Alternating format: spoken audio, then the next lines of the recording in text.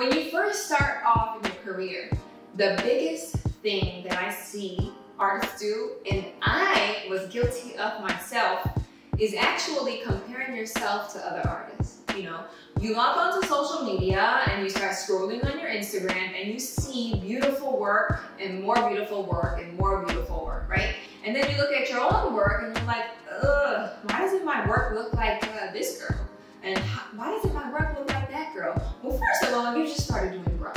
Okay, so let's start with that. It takes years to get your work up to par, okay? And you're also comparing yourself to people who have been in the industry for years and have done thousands and thousands and thousands of brows. Have you done 2,000-3,000 brows yet? No? Okay, well, slow down, because you can't compare yourself to someone who's been in the industry who's been, you know, doing a couple thousand brows already. But really, really what I want us to focus on is this.